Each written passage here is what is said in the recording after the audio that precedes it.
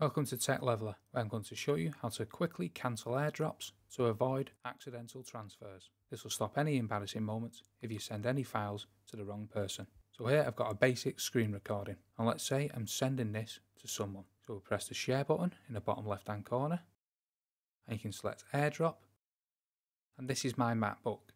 However, if there's other icons here, and I click them, like I'm going to click this one here, it'll say waiting.